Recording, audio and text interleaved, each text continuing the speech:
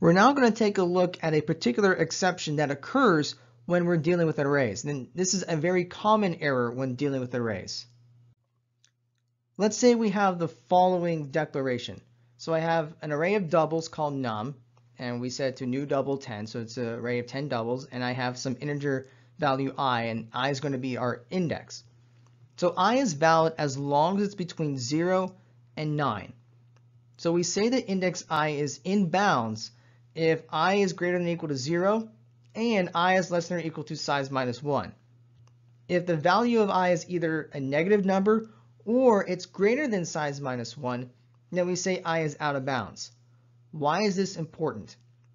Well, our index is only valid between 0 and 9. So if our index ends up going outside of these bounds, Java is going to throw what's called an array index out of bounds exception. Yeah, I know that looks like a really long word, but that's how it works. It's an array index out of bounds exception.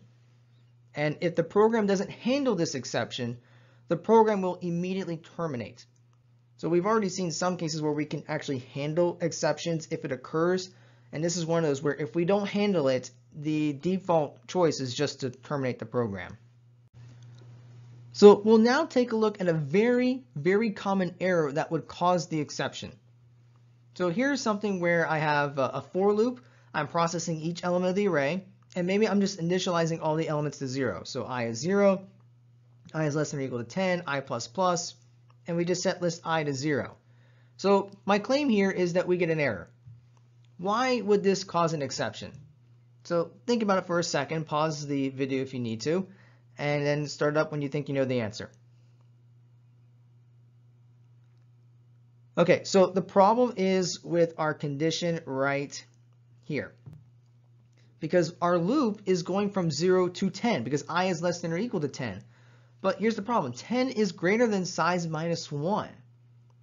So if when we go to list 10, that element does not exist. So that's going to cause the exception. So how can we fix this? Well, there's a couple ways we can do it. We can either say, we could say I is less than 10. That's the common way to fix it. Or you could do I less than equal to 9. Either one of these would fix the problem. Most times people will just do I less than 10. We're now going to take a look at how we use arrays in our methods.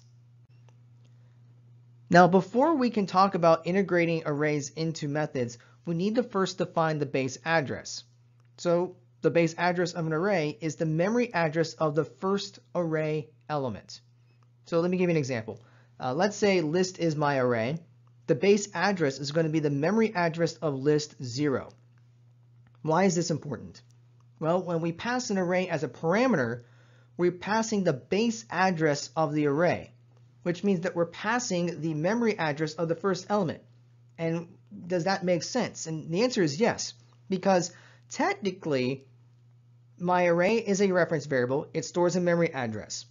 That memory address is pointing to the very first element of my array. So when I'm passing the address of the array, I'm technically passing the address of the first element. So with that said, arrays can be parameters to our methods.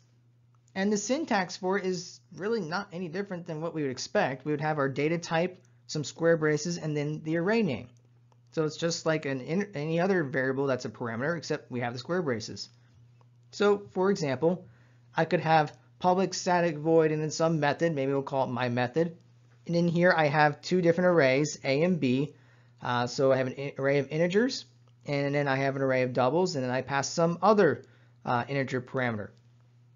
So this will technically work. So then I can use A and B as an array of integers and doubles respectively. Now if I want to pass an array, we need to use the name of the array as an argument. So let's take a look at an example. So here's some code where I create an array called iList, which will be an array of 10 integers. I have dlist, which is an array of 15 doubles. And I have some other number, and we're going to assume that there are some values in these variables. But when I call my method, I would just pass the names of the array. So I have iList as the first argument, dlist as the second argument, and number as the third argument. Now, once we've passed our arrays into parameters, then we can just process any and all the elements in the method. And it's the same thing as if we process them anywhere else. Now, one potential issue is that the array may actually have fewer elements with values in them than the total number of elements.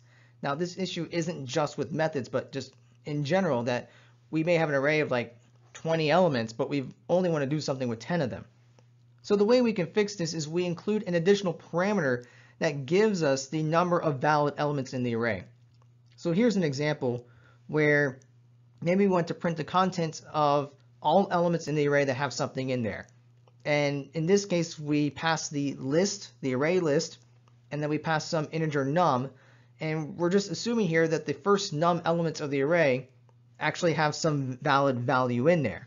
So then for each element up to the num, I guess that's the best way to put it, the first num elements, we just print those values. Now, we aren't limited to just entire arrays as well. We could pass individual array elements too. So for example, I could say print array, and then A would be my array, and A0, well, that's technically an integer. So I can pass that. So in this case, we're saying that the first element in our array is going to tell me how many elements we actually want to print if we were to use the same example from the previous slide.